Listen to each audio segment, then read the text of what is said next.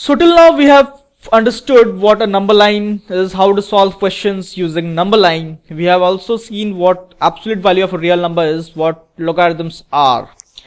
Now just we move on to the very standard, very important inequality, which is known as the arithmetic geometric mean inequality.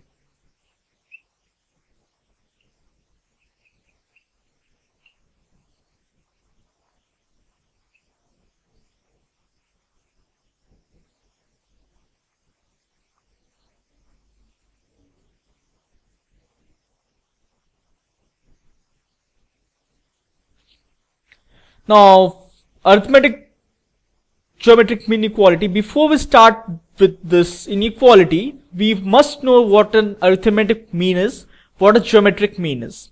Arithmetic mean is also denoted by AM, geometric mean is also denoted by GM. Let's understand what these two are. Arithmetic mean, okay, is defined as, it's also known as average.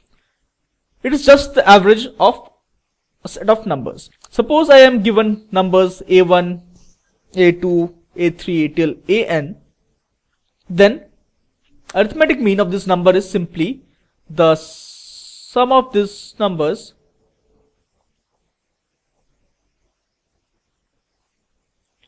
divided by the number of numbers. This is the arithmetic mean. So you see that this is the average. The geometric mean is defined only for positive numbers. The numbers has to be positive. All those numbers has to be positive. Then, given that the numbers are positive, the geometric mean is defined as root of, if I have n numbers, like this. Okay, this is the arithmetic mean, this is the geometric mean. What the arithmetic geometric mean inequality says is,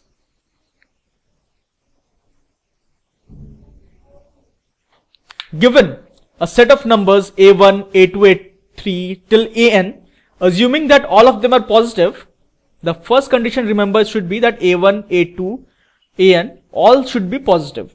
Given that these numbers are positive, the arithmetic geometric mean inequality says that the arithmetic mean is always greater than or equal to the geometric mean. The equality condition holds when all the numbers are equal.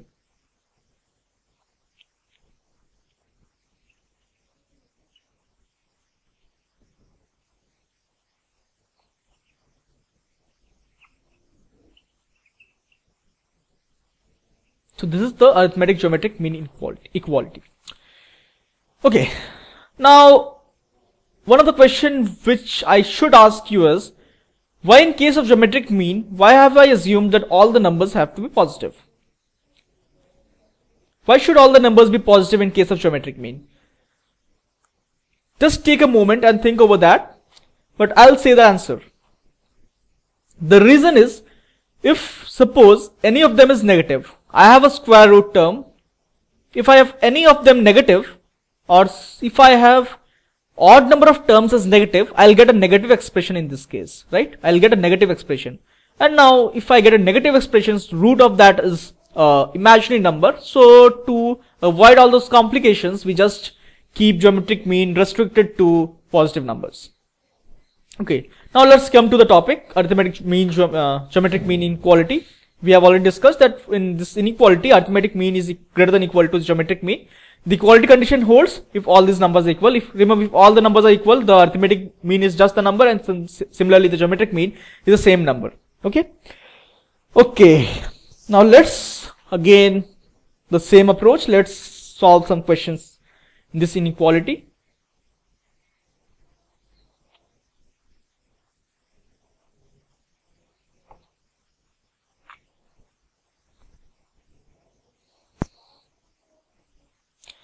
The first question.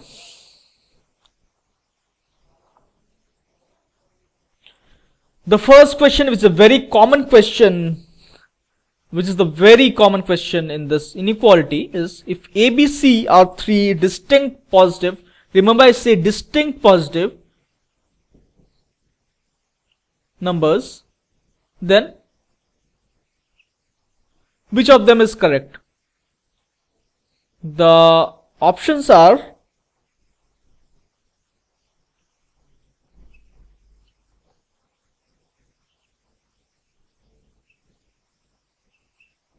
I need to find which of these options are correct for this expression. The first option is this expression. This expression is greater than 9.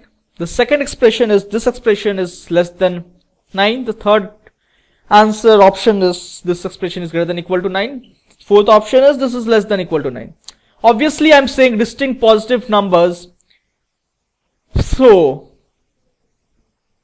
if I know that I have to use the arithmetic geometric mean inequality, then I know that this option and this option is incorrect, because this option would be correct if the numbers would have been same. Here we have been mentioned that the numbers are distinct, so these two options are wrong, false. Now we have to see which of these two options are correct.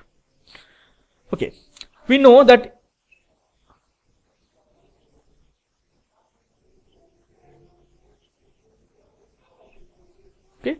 similarly, we also know, if I write like this,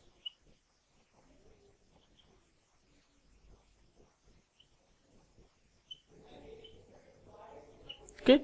Now, if I multiply these two, we'll get this two will get cancelled, and I'll get this as greater than 9. So the option is this. This is the correct option, right?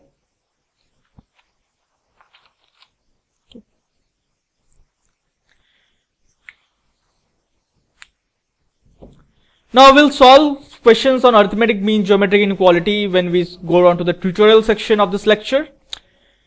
Now let's move on to some other very important inequalities. One of the other very important inequalities is if a1, a2 till an are n positive, distinct,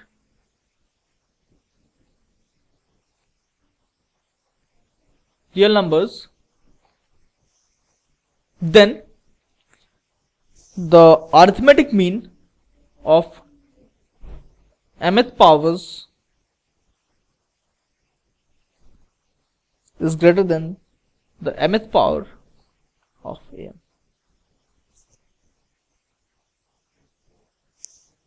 Okay, if m is less than 0 and m is greater than 1. Now the reverse is true, that this is less than this if m lies in the interval of 0 to 1. Now what is the arithmetic mean of mth powers? What I mean is, you take a1, you raise it to the power m, a2 to the power m till an to the power m. This is the arithmetic mean. This is always greater than or less than, depending on the condition, the arithmetic mean of the am. Am is